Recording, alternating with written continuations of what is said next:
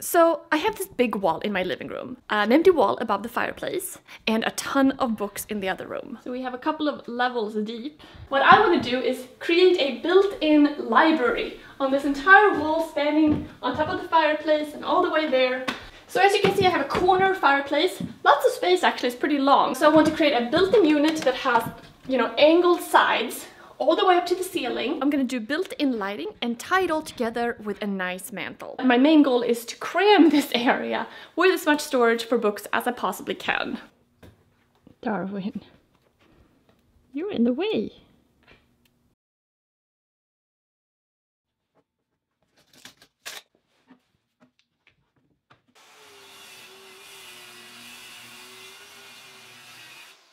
So I'm cutting up a full sheet of plywood here, and I'm making the shelves 9.5 inches deep, which means that a full sheet of plywood will yield 5 shelves, and not 4, which you normally would get if you were cutting it to the standard 11.25 inches. Not to mention, most books don't need more than like 9 inches anyway, so that's plenty of space. For this entire build, I'm using Purebond Plywood, which is really nice stuff. No gaps in between the layers, plus it's made with formaldehyde-free soy-based glue, so eco-friendly, no weird off-gassing. Great to build with, and you can pick it up at Home Depot, so very accessible. This is 3/4 inch birch plywood, which is what I'm using for the main frame. And later I'll show some really interesting plywood that I'm adding as a backing. Of course, the first thing to do is to figure out the cuts, and the angles here make it just a little tricky, so here are a few tips to help you get the distances right for any corner where it's at 45 degrees. So I know I want 9.5 inch deep shelves, and in trying to figure out the distance of the sides of the bookcase, I multiplied 9.5 by the square root of 2, which gives me 13.4. I know the depth of the corner is 53 inches, so to figure out this distance here, I subtract 13.4, which is 39.6, and I multiply that by the square root of 2, which is 55.8. So now I know the front length, the back length, and the angle distance on the sides.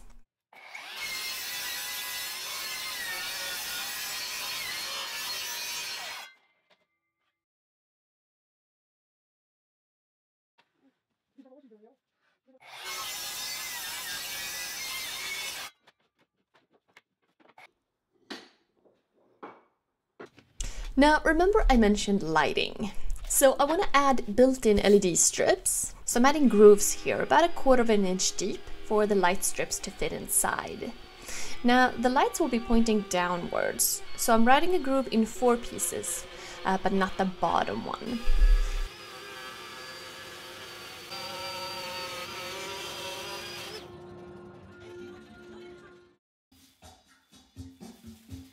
Then brightening everything up with some paint. And after doing these bigger stripes a couple of times, I realized just how much easier it is to do the painting before doing the assembling, at least the first coat. So yeah, just relaxing in the shop at night a bit here, trying to stay warm.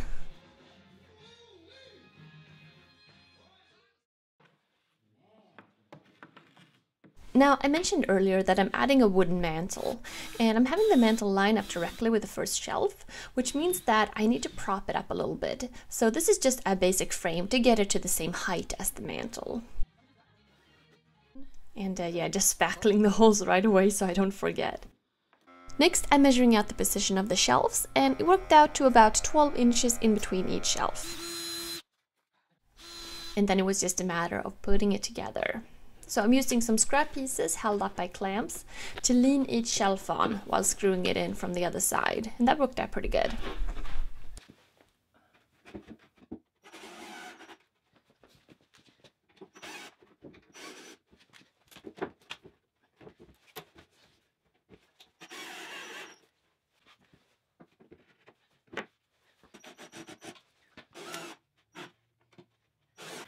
It's amazing how big this actually is.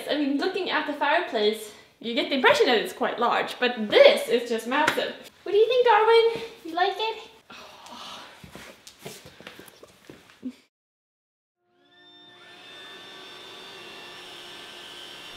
So the mantle.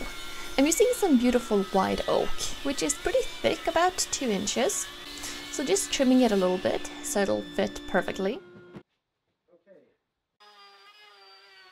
And since it's a mantle, I wanted to add a little bit of a profile to it. So on the underside, I'm routing a 45-degree edge, and on the top side, just rounding it a bit.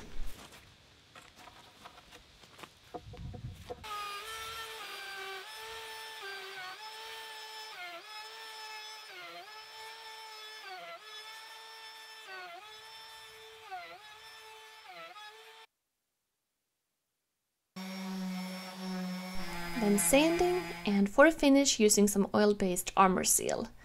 And yeah, you can really see the nice grain here. Mask marks. So since I'm going to put in so many strip lights in this whole bookcase project, I don't want to just put the whole line in. I'm going to cut them into sections of 3 lights. I special ordered these lights because they were wider apart. So I'm going to cut sections of 3 and then solder a line in between to kind of extend it and have some more space in between each light.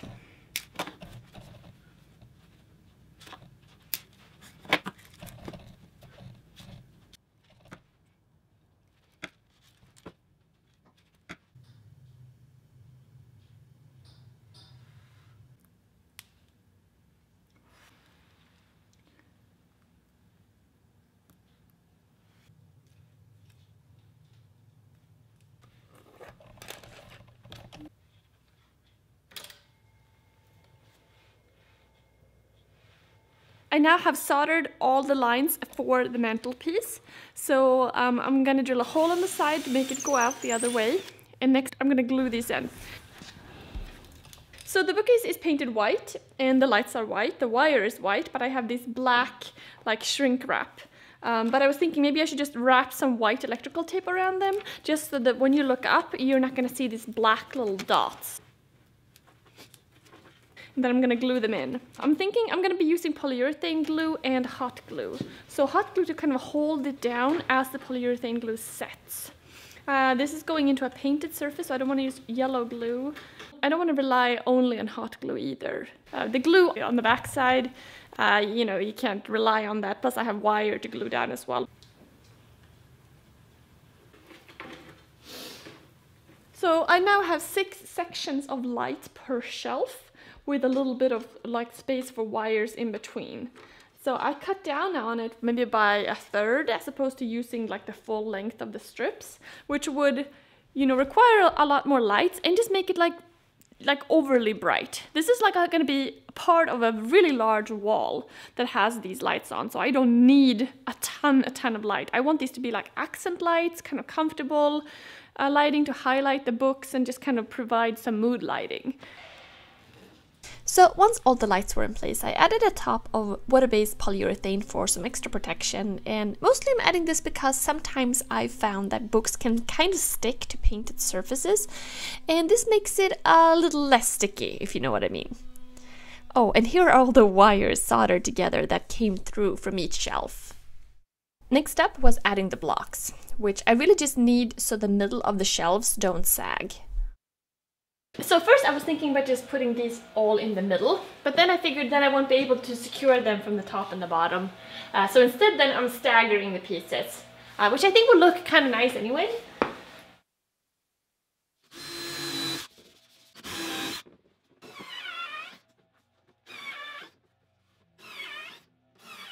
So for the backing here, I have some really beautiful cherry plywood. So I think it's going to be really nice to have that kind of darker background next to the white and then the lights and kind of offset it a little bit. So I think it's kind of cool to use a nice accent plywood like this, where you don't necessarily use it for the whole bookcase, you use it strategically. So this is Purebond 1/4-inch cherry, which is just beautiful. And on the Home Depot website you can find all kinds of species, which are great for accents like this, I think. And in the past I've used their mahogany as well as the walnut plywoods also, and they have all been just gorgeous.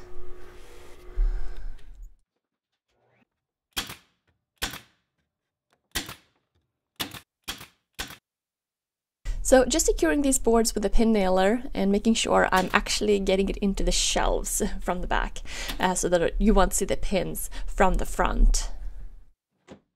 Oh, and just a little tip, if you're lifting something heavy, make sure you use your dominant arm. We're so close. Apparently my left arm was a little too weak for this lift, but the right arm was okay, so got it up.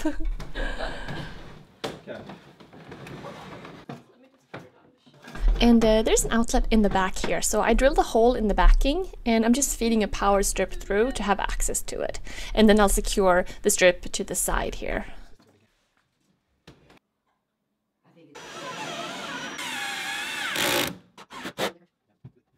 Okay, so next up is trim and molding. Dress it all up a little bit. So I got the mantle on here as well. It's nice and seamless here, going from the mantle to the bookcase. So this way there will be room to put, you know, like some candles or whatever on the mantle while using the bookcase behind it.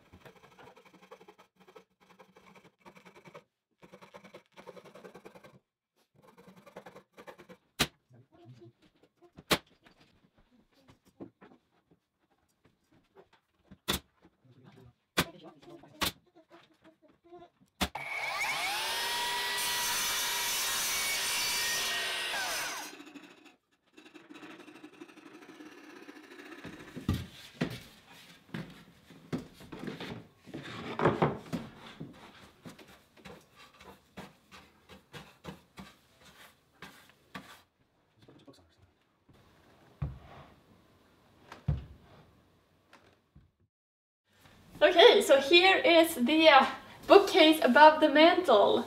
I put some books in here. I got the lights on the highest setting right now, and I can dim them down as well. Which is kind of nice, so at night if you wanted more mood lighting, just a little bit, or if you want it brighter like this. Of course, this is like the first part of this project. Then I'm gonna continue doing this wall, and I'm gonna create like a nicer box for the electronics. I'm really happy about the way it came out. Having a corner fireplace like this, when we first moved in here, I thought it's a little tricky. Like, how do you do that? Because it's so very deep. A lot of people put a TV, you know, on it, but I didn't want to do that. So it was just a little weird space, I thought. And by like kind of capping it off and just putting it like bookcases, you know, this is a big space. So really got a lot of space here, which is really cool. Nice also to have a mantle, something a little bit more substantial than what was here before. So next coming up here we have the rest of this wall here, which is also going to add an enormous amount of space, hopefully. It's also going to have a counter, lower shelving, some doors, and upper shelving as well. But this I think about almost like the focal point. And I really like having the cherry plywood in the back too. So yeah, let me know if you have any questions about this build in the comments below. Otherwise, thank you guys so much for watching. Don't forget to subscribe, and I'll see you soon. Bye!